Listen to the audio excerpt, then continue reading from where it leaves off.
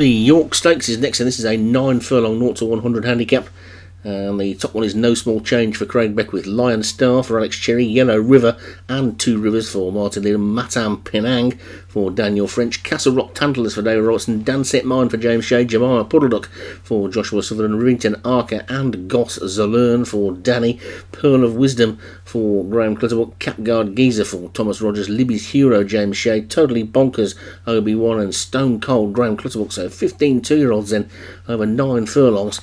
Long way for 2-year-olds to go, and in the rain as well, so this one could be pretty interesting. And they're all installed and ready to go, and away they do go.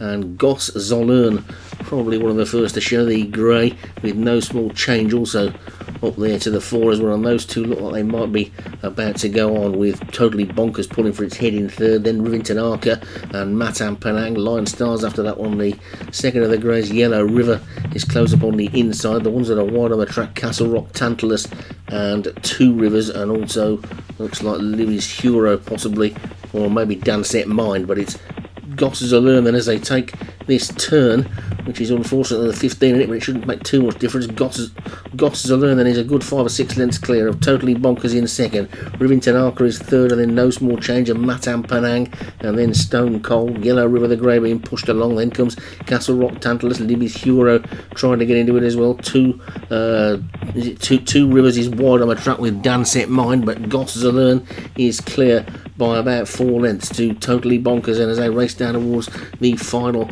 4 furlongs in this one, and it's Goss Zalern from Totally Bonkers and No Small Change, then Matam Penang and Stone Cold. Rivington Archer's next, then Castle Rock Tantalus, Yellow River still there as well, coming around the outside. Now is Danset Mine, the one that looks beaten is Two Rivers, but it's Goss Zalern that's in the lead from Totally Bonkers in second, trying to come through there. Matam Penang now with a strong looking run, but they've still got 2.5 furlongs to go, and it's Goss Zalern who's still in the lead from Matam Penang, then Castle Rock Tantalus and Totally Bonkers, Smoke Door Change and Rivington Archer trying to get in as well, but they haven't got to this Goss Zalern yet. Matam Penang is the only one looking anywhere near getting closer. Jockey's having a little look round on the leader. There's still a furlong to go though, and now they're beginning to swamp him with Totally Bonkers, Rivington Archer and Jemima Puddleduck flying up the centre of the track. Jemima Puddleduck's flown through and has taken it up there now from Goss Zalern and Rivington Archer, and Jemima Puddleduck looks like she's taking it from Goss Zalern and Rivington Archer. Lion Star, Totally Bonkers, the Yellow River and Two Rivers both ran on well towards the end. Look like they need even further than 9 furlongs.